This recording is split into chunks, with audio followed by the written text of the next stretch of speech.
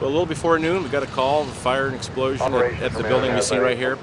There was a forklift propane filling accident with fire and explosion, injured the forklift operator. Our units arriving on scene found fire involving the forklift, and the forklift was still connected to the larger propane tank that was filling it. So after moving the patient to safe ground for treatment, we began treatment of the patient as well as firefighting operations.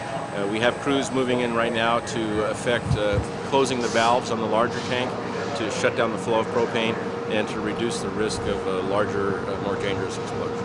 Through talking with the employees, found that the valves were not closed, and so we feel that this could go on all day if we don't go in and shut it off. It's not just a matter of burning up the existing fuel in the forklift itself, but we have a 1,200-gallon tank that could burn all day. So it's a dangerous situation, but we're going to put cooling streams in place and have teams go in to shut those valves. We had to evacuate the building just because of the nature of what's burning and the volatility of the propane tanks. It would have done a lot of serious damage to the whole complex.